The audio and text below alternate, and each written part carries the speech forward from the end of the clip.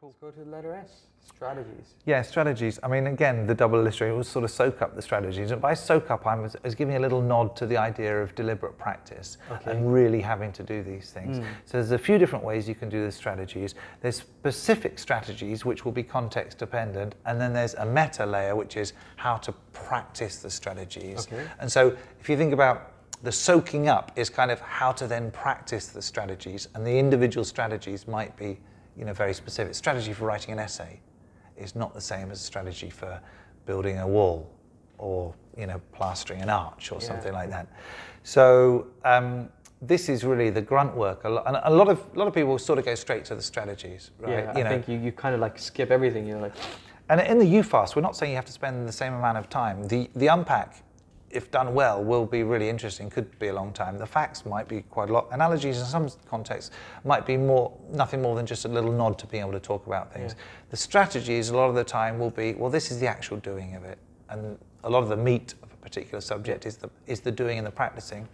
And there's nothing really that you can say other than if you've got a good coach, they will give you the strategies which are going to give you the best results. So that access to the domain expert really helps in this context. We say, well, listen, you could apply it all the time in the world and all the energy and enthusiasm in the world, but if you've got the wrong technique, you're not going to be able to throw the javelin very far.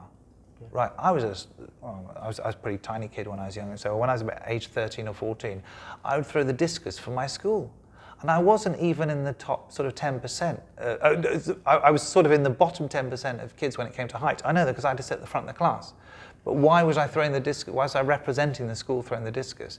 Because my uncle Dennis was really into athletics. I went to stay with him for a month one summer, and he taught me the technique of throwing a discus. And that's it. And I was still a whippersnapper. I was tiny, and I could throw it twice as far as some of these other really burly kids. So it's all about technique. So having the right technique in the context, the appropriate technique. So why don't I throw this back to you and say, when have you tried to do things and realized that this technique for learning, this mastering, this isn't very good, and another technique is, and what has been your kind of experience of that?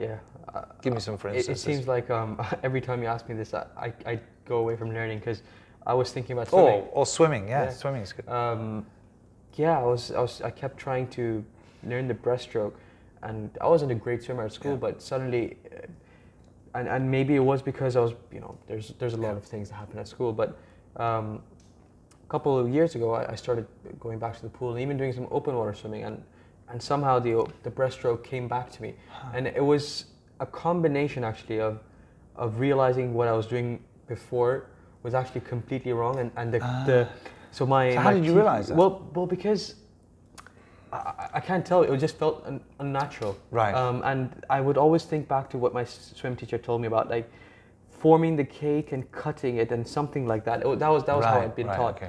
And I'd always, even now I'm telling you because it's a story, it's stuck in my brain.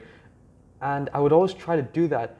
And for some reason, I'd never realized that the hands and the legs weren't supposed to be doing that at the same time.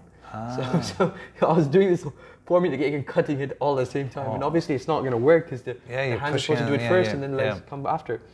And but that precise bit had never been pointed out to you. So that strategy was there, it had been taught, but it was never verified. Just wasn't an effective and it wasn't effective for me. So the only way I got it was actually then sat down and watched a bunch of YouTube videos, and I watched those videos Speedo makes, and I'm like sitting there with a video camera, which is looking at the swimmer in the pool, and like, oh my gosh, that's how to do it. It was the order was completely wrong, and I know it sounds a little ridiculous. I'm sure most people can work it out immediately. Well, I don't know that, because I mean I'm not a particularly good swimmer, or at least I haven't been. Maybe with the right technique I could be.